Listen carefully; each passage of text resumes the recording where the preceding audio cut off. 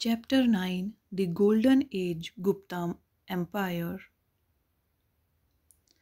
India, during the Gupta Empire, was marked by great progress in science and technology.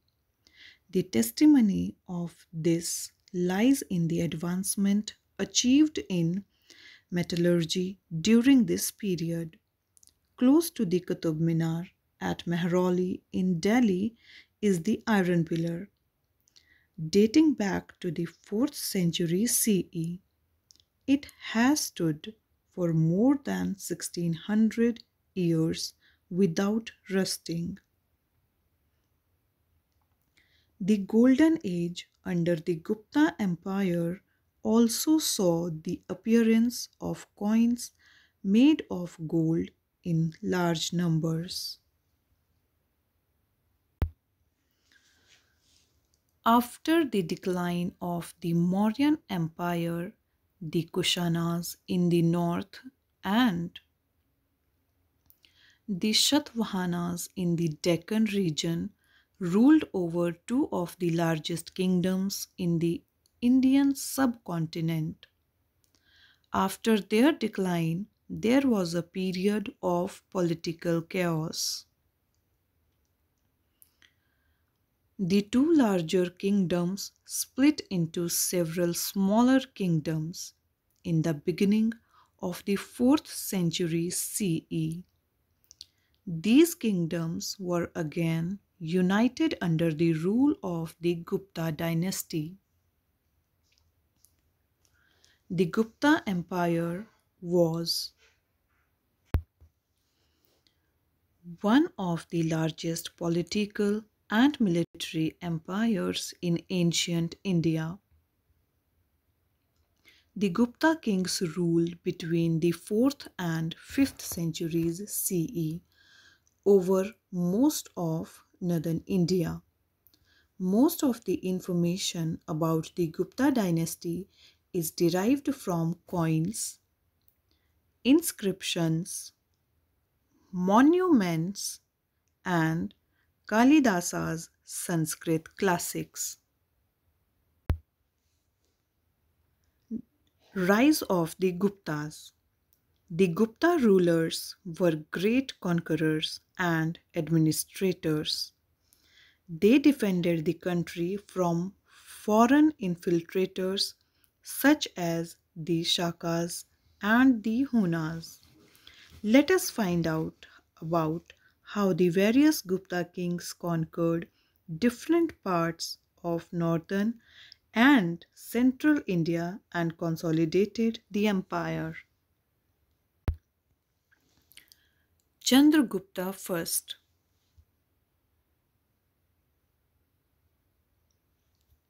Chandragupta first was the first important ruler of the Gupta dynasty. He succeeded his father Ghatotkacha in 319 CE.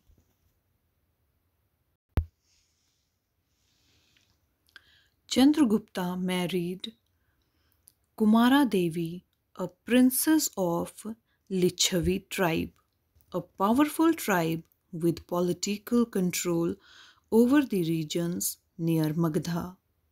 He received Magadha with its capital city Pataliputra as part of his dowry.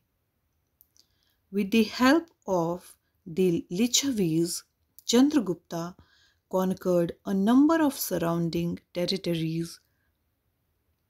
His kingdom included area of modern Bihar and parts of the Uttar Pradesh and Bengal. He assumed the title of Maharaja Dhiraja.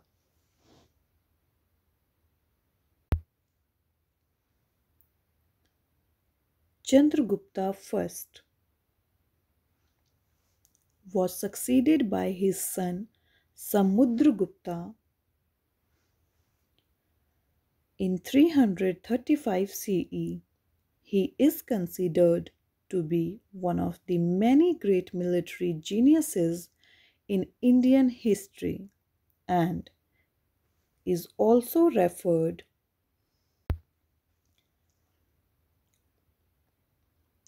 to as the Napoleon of India.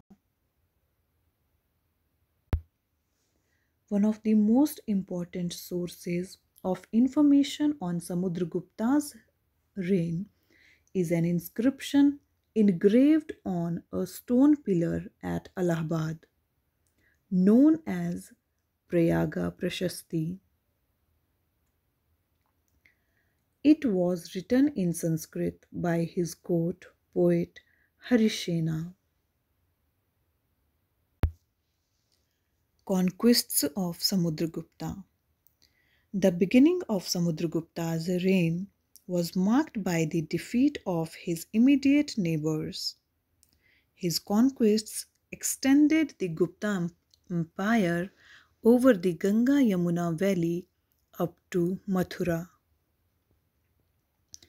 Empowered by his new conquests, Samudragupta began a campaign against the kingdoms in the south along the Bay of Bengal and reached as far as Kachi or Kachipuram.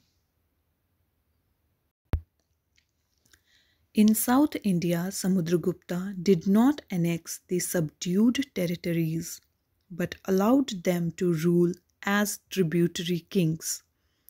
Samudragupta had realized that without proper transport and communication, it would be difficult to control the southern states.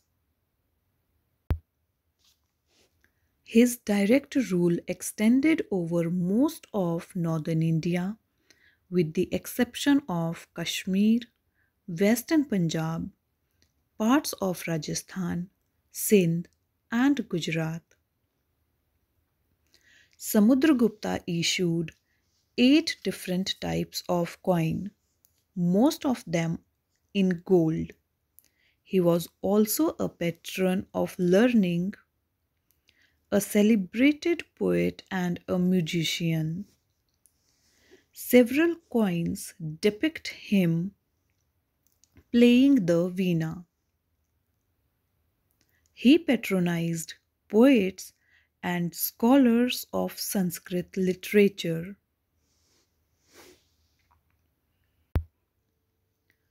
Though he followed the Hindu religion, he was tolerant towards other religions. He granted permission to the king of Sri Lanka to build a Buddhist temple in Gaya. Samudragupta was succeeded by Chandragupta II. Chandragupta II. Chandragupta II or Vikramaditya was one of the most powerful kings of ancient India. He ruled from 380 to 412 CE. During this time, the Gupta Empire reached its zenith. His greatest victory was over the Shaka Kshatrapas with the annexation of their kingdom in Gujarat. This gave the Gupta Empire control over the seaports of the western coast and helped in developing a large network of trade overseas. Chandragupta II controlled a vast empire which extended from the Ganga to the Indus and from North Pakistan to the Narmada. Chandragupta II was a great patron of literature and numerous scholars adorned his court, the most prominent being the legendary Kalidasa. Accounts of Fa Xin, a Chinese pilgrim, visited India during the reign of Chandragupta II. He gave a general description of North India at that time. Fa Xin described people as honest, prosperous, and happy, corporal punishments were also rare. Later Guptas. Chandragupta II was succeeded by Kumargupta first.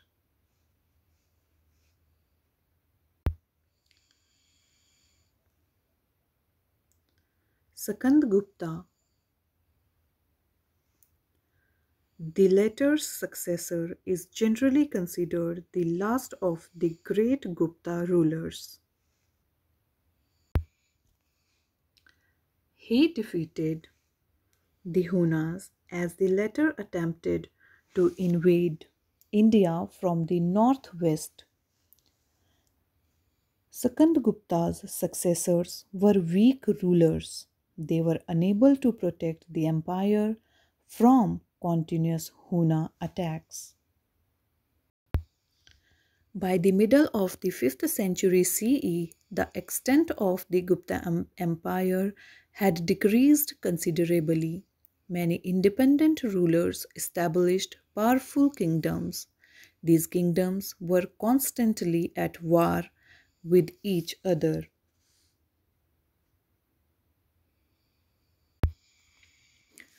Rule of the Guptas. The Gupta kings were able administrators and great patrons of literature, art, and architecture. Therefore, great strides were made in the fields of culture and science during this period. This has led many historians to describe the Gupta age as a golden age.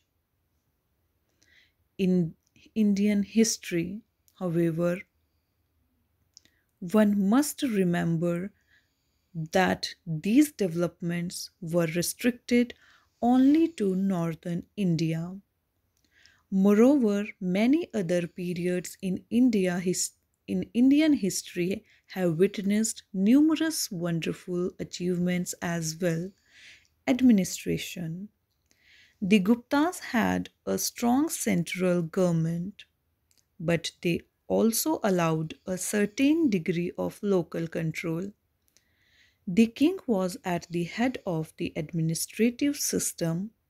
The empire was divided into provinces, which were subdivided into districts or vishayas, headed by Vishayapatis. Councils in each district helped the Vishayapatis in administration. Members of the royal family were appointed as governors of provinces and were assisted by officials called Kumara-Matyas. The Gupta system of urban and rural administration was based on the principle of encouraging as much of local participation as possible. Economy. Agriculture continued to be the main occupation, but there was significant progress in industry and trade. One of the most important industries was the textile industry. Silk, silk, muslin,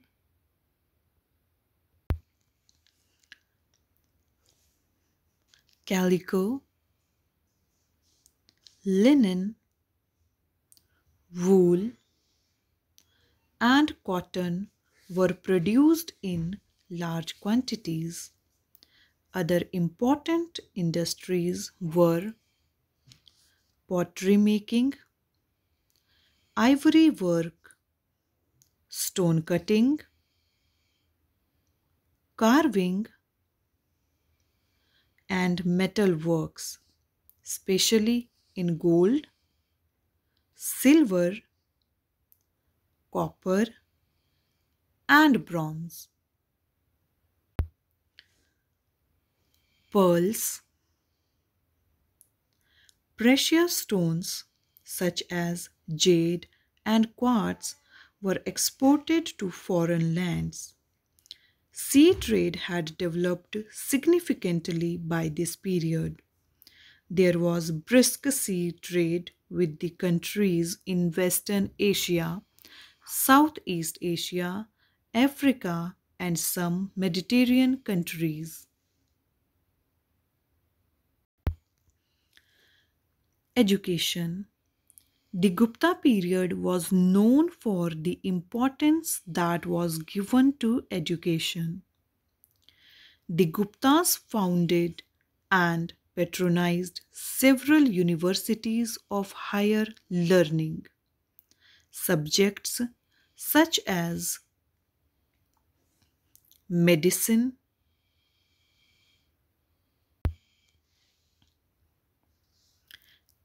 astronomy, philosophy, Vedic literature, and grammar were given importance. Religion. The Gupta kings were worshippers of Lord Vishnu, therefore, they were also known as Vaishnavas. The concept of 10 avatars or incarnations of Vishnu evolved during this period. The Gupta performed sacrifices such as the Ashwamedha Yajna. Many of the Gupta rulers were tolerant towards other religions. For instance, the Buddhist University of Nalanda was patronized by Gupta kings. Science. There was great progress made in science during the Gupta age. Advances were made in the field of Ayurvedic medicine. Aryabhatta, a great mathematician and astronomer, wrote the Aryabhatiya. He calculated the value of pi. Moreover, he discussed the rotation and revolution of the earth and the causes for lunar and solar eclipses. The decimal system gave the world a counting system. Development in literature. Sanskrit literature owes much to the Gupta rulers who patronized this language. The greatest among these scholars was Kalidasa, who wrote the lyrical poem Meghduta and great dramas such as Abhijan Shakuntalam. Many of the early Puranas were written down during the Gupta period. The Panchtantra was compiled by Vishnu Sharman. Marichakatika, a drama, was written by Shudraka. The Mahabharata was almost completed by 4th century CE. Art and architecture. During the Gupta period, most sculptures focused on spiritual themes and religious figures such as the Buddha, Vishnu, and Shiva. The statues were lifelike and beautiful. The Dashavatara temple at Devgarh is a fine example of Gupta architecture. The roof and pillars of the temple were artistically decorated with fine sculptures and exquisitely carved designs. Buddhist chaityas in Ajanta caves were also made during the Gupta period.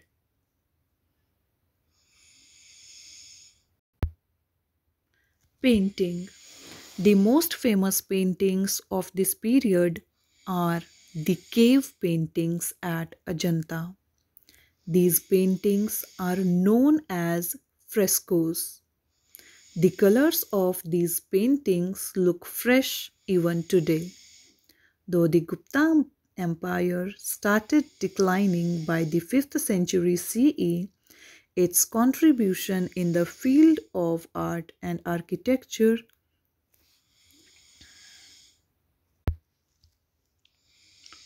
literature, and science was unparalleled. Political stability was ensured with a powerful and strong government. This political stability also contributed to the economic prosperity to the kingdom. Thank you.